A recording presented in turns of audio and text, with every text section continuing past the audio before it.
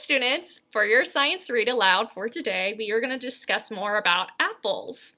Instead, this is a different apples book by Ken Robbins. And it's what's cool, they also do the illustrations of the book too, so that's pretty neat. So I can't wait to see what this apple book is about. Okay, apples. An apple is a wonderful thing, a perfect handful of portable food wrapped in a package of its very own skin. Apples, of course, are a kind of fruit. They are round, shiny, delicious, and sweet, crisp to the bite, and they grow on trees. People have been growing them for thousands of years. That's a long time. Apples can be red or yellow, or they can be green. Sometimes they can be all three.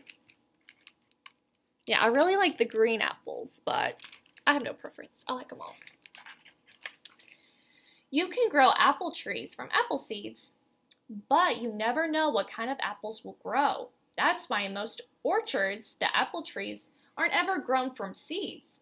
Oh, that's interesting.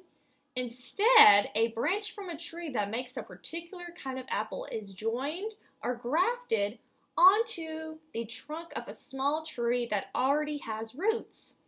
The two grown together when they are planted in the ground. And the result is a tree that produces the same kind of apple year after year.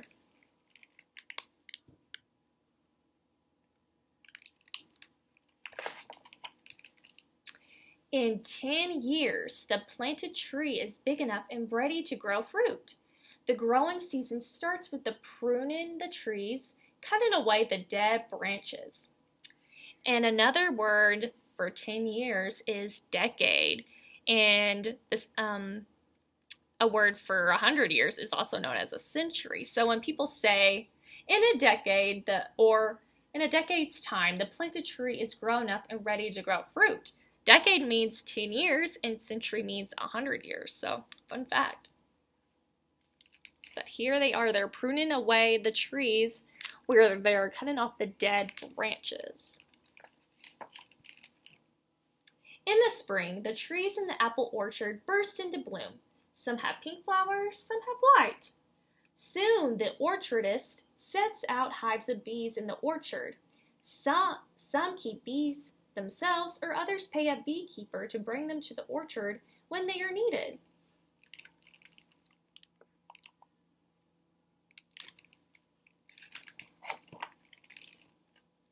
The nectar in the flower attracts the bees. The bees are brushed with pollen when they buzz around the blossom, and they spread it to the next flower when they visit. That way the flowers are fertilized, and inside the flower the seeds are produced.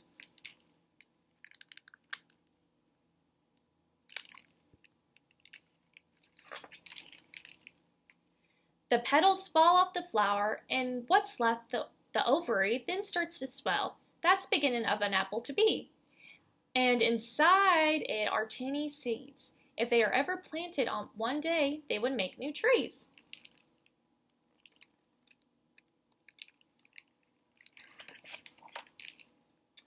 It takes 10 to 20 weeks for the apples to reach full size and ripen.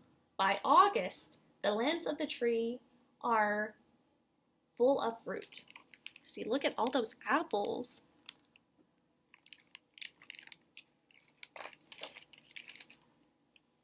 Eventually, it's harvest time. Time to pick the apples before they fall to the ground and spoil.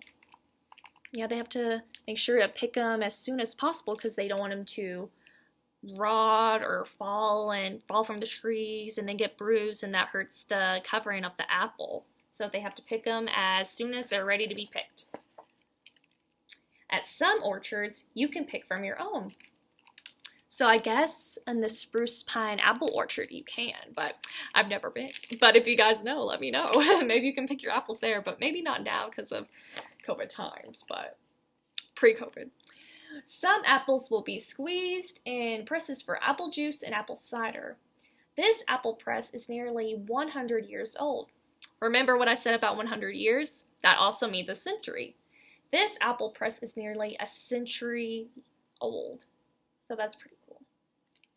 So if you look at the cool machine to make apple cider and apple juice, and then here is apple juice, and then I think here is apple cider. Some apples will be peeled and sliced and sugared in spice and baked into a pie. Ooh. I love apple pies and apple strudels and apple cider. I love apple everything. I love even apples with peanut butter. That's really good as a good snack. Some are fated to be cored and quartered and tossed into a pot to make applesauce. Now this book is making me hungry.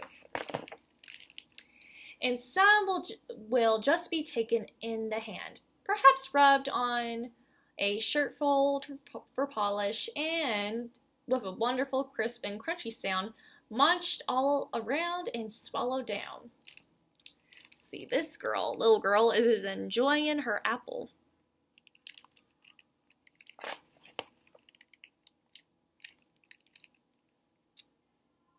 And that is all of our story about the different kinds of apples, or how apples are produced. But here is a page where it talks about the different kinds of apples. But from the previous book we read, we know there's a bunch of apples. Like, I think they said over 1,000 different kinds of apples, so that's a lot.